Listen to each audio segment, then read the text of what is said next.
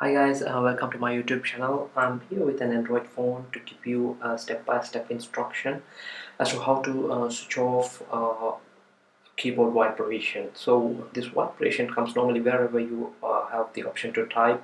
It will vibrate. So let it be its search bar or yeah, typing the contact name or if it is a message. So wherever it is, wherever the keyboard pops out, it will vibrate. So let's go ahead and see how we can cancel that.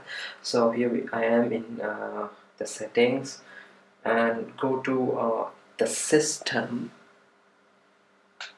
and in the system you will see language and input. There you will find the option for Swift keyboard. So just to make it clear, I'm using here an Android phone, Huawei Honor 8C. So in any Huawei phone, the option is going to be similar, or if you take any other phone which has Android as the operating system, will have the similar option to follow. So just go ahead and see, like I'm into the okay. Once I come into language and input, there I have Swift keyboard, and they are typing, and you will find here sound and vibration. So go into that and use the Android default vibration. So just uh, unselect it or disable it.